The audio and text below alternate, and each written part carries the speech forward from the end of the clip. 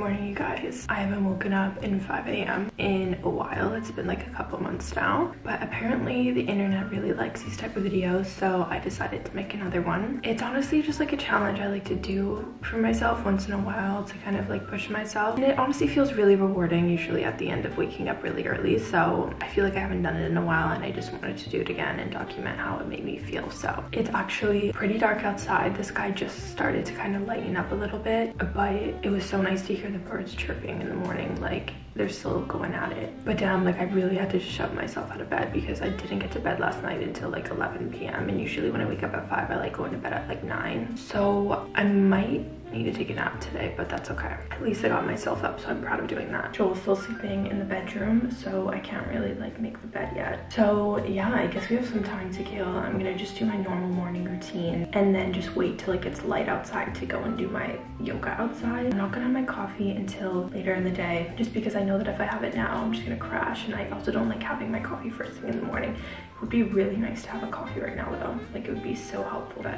we're gonna stick it out a little bit. I'm actually gonna quickly unload the dishwasher because I realized I put it on yesterday, so may as well just unload it. Well, it's literally the crack of dawn right now. Okay, let's do it.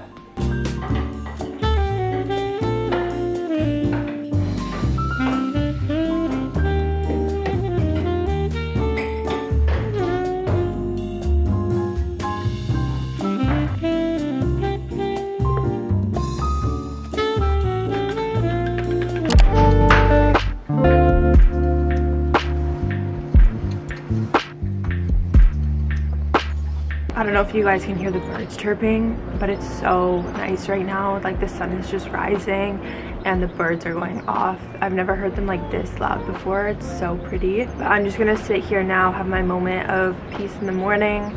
I'm gonna read my Deepak Chopra book. This is the 7 Spiritual Laws to Success. I just read a chapter of this every day, like I said, in my morning routine. So I'm gonna do this, and then I'm also just gonna drink my water and kind of enjoy the sun rising. But it's actually pretty cold right now. Like, I had to wrap myself in this blanket. But anyways, let's get reading.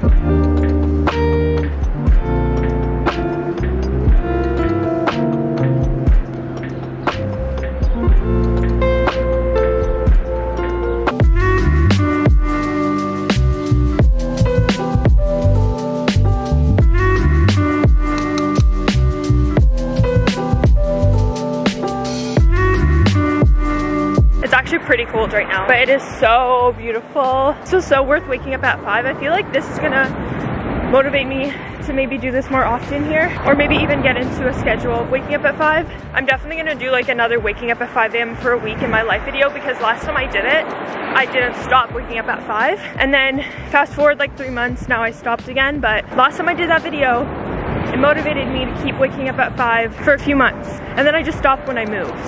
So maybe I have to do a video like that again. Let me know if you want to see this video, but in a week's version again. There's absolutely nobody on this beach right now.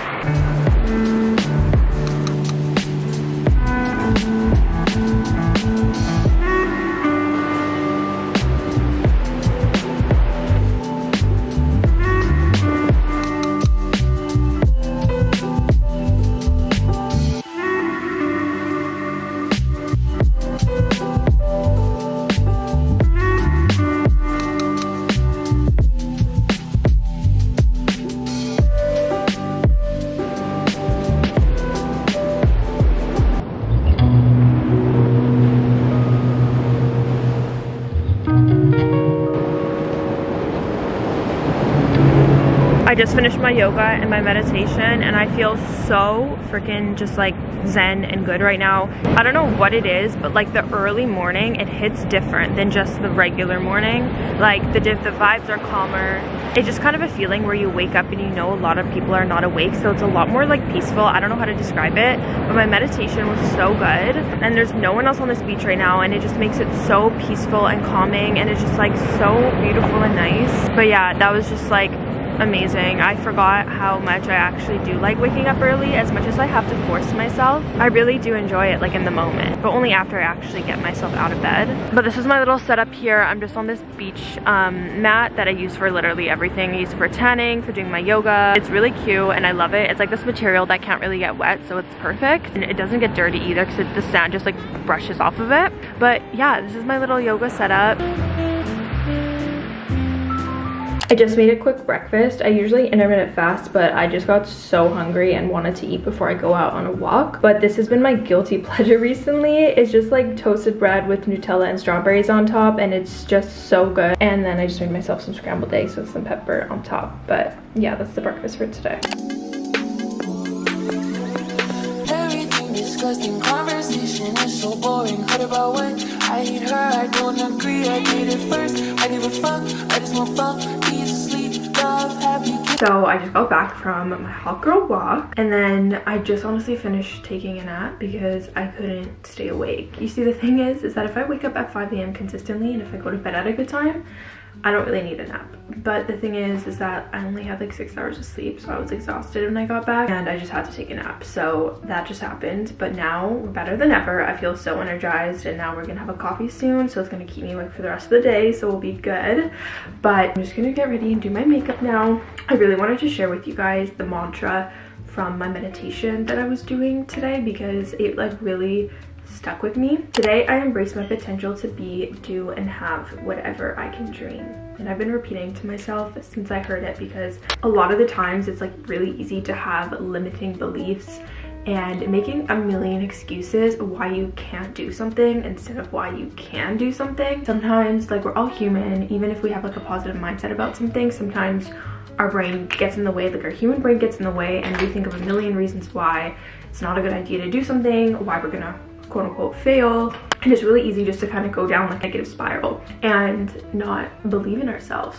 But we just have to keep reminding ourselves that we are abundant, and even if you don't believe it and it's hard for you to actually like have that mindset for real, just repeating these mantras and affirmations every day and kind of like working towards shifting your mindset to believing it, doing meditations, journaling about it, like whatever it is, just like repetition, you will eventually start to actually believe in yourself, and you will start to tap into all that abundance that is out there for you. The thing is that when you manifest something, like, you already have it, like you already put that into the universe, it's already there.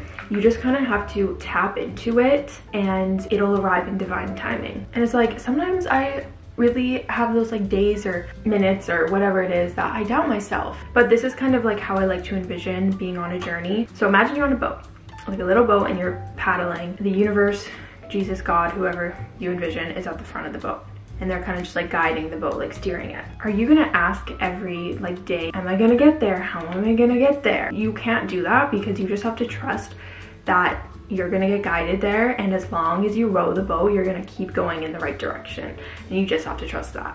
And that's how I kind of like to look at it in a little like picture analogy. And it really helps me sometimes, because when I have those little doubts in my head, or whatever comes in the way of me accessing my potential and abundance in life, I kind of envision that, and I'm like, I just have to keep growing, and that's my one job. And you just have to realize that your success, your abundance in life, your potential is limitless, and we all have it. We all are here to serve like different purposes in life, and as long as you tap into what makes you happy truly and you follow that path, that abundance is going to come. And when I talk abundance, I don't just mean like money, but I mean abundance in every aspect of your life. It's so important to just keep rowing your boat and stay in the present moment. Thinking about the past or the future can bring up so much doubt, can bring up so many questions on how and why, obstacles and problems. But if you just keep rowing the boat and just focus on rowing the boat and that's it, and stay in the present, then 90% of those obstacles aren't even gonna be a thing anymore, because they're all kind of made up in your head that you're worrying about whether they're gonna be in the future or whether they were in the past. So I don't know, I just like I've been really thinking about that lately. I've been doing a 21-day series of Deepak Chopra's meditations, and they're just like 15 minutes each. But what I really like about them is for like half of the time, he's like giving you a life lesson. There's a mantra on each meditation and then he talks about it. So that was like the mantra that I said earlier. Every time I do it, I learn something and it just puts me in the best mood. Anyways, I'm just gonna finish my makeup, do a little time lapse. Oh my god, I've also randomly been obsessed with Kara and Nate on YouTube. They have like a travel channel. I've been going down like a rabbit hole of their videos and I love them so much. They just have like the most insane videos and they're so good. I'm just loving watching them. But anyways, I'm just gonna put on one of their videos and then continue doing my makeup.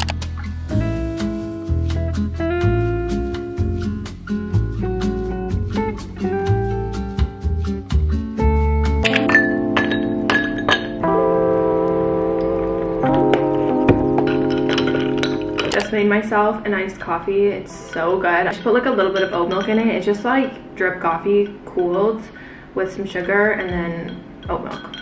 So now I'm just gonna do some work, some editing. I gotta edit at least a video today or some of a video, and then I'm also in the process of like looking at Airbnbs for the months ahead because we are not staying in here forever. Like this is just a few months stay in this one and I have the next one booked, but I'm so excited because Madison, my younger sister, and her boyfriend Connor are coming to visit us and we're going down to the Algarve in Portugal. So we're moving locations. I'm so excited. It's gonna be so much fun.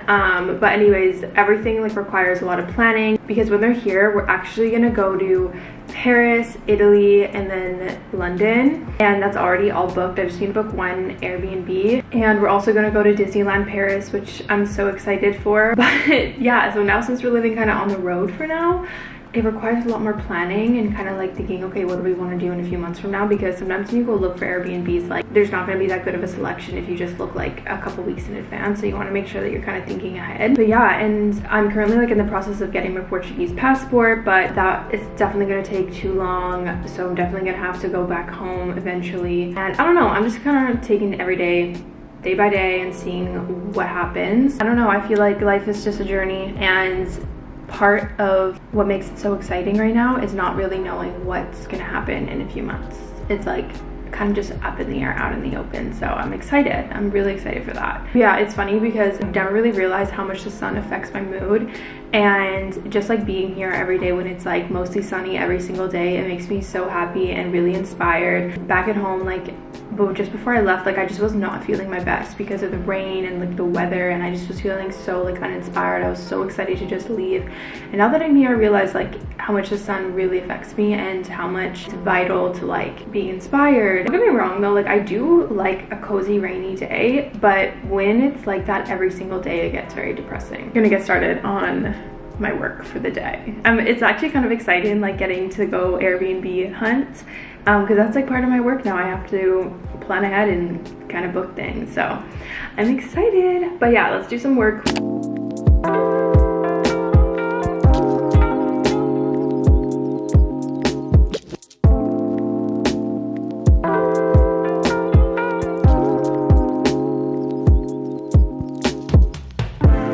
A bit later, you guys. It is currently 7:30. I was just like working all day. I'm trying to get better at posting like YouTube shorts, more on my Instagram, more on TikTok, because short form content is just so popular right now, and like I never want to stop doing obviously YouTube. This is like what I like doing. Like if I'm honest, I don't like creating short form content nearly as much as I like doing YouTube videos, but I kind of realized that it's like, okay, what if short form content just takes over and then YouTube, like no one watches YouTube anymore? I need to adapt, and because this is my job, like this is my livelihood, so I can't just not keep up with the trends. So I don't know, I just kind of feel the pressure and the need to start posting YouTube shorts, to start posting more TikToks, to start posting more Instagram reels, because I know that's what the social media platforms are pushing out right now. So I've been trying to post more short form content just in general, and it's really easy to like repurpose everything, which is nice. But comment down below, by the way, okay, because me and Joel were talking about this and we were saying like we wonder if the new generation even watches YouTube videos. When I think of people who like watch YouTube videos, they're all around like my age or older. And then everybody that I know that's like younger than me, like my younger sister Madison, she doesn't even watch YouTube. Like she just watches TikTok and like short form content. So I'm like, does the younger generation even watch YouTube anymore? I don't know. Like comment down below how old you guys are, if you watch YouTube. Well, obviously you watch YouTube if you're watching this, but like what's your thoughts on that? Because it's really interesting. I've always been like a YouTube girly. Like growing up, that's like all that I watch. And even when TikTok came out, like I still religiously watch YouTube and I love it. But I just got groceries in. We've been ordering our groceries because we don't have a car here, and so we really have no way of getting to the big grocery store unless we like Uber.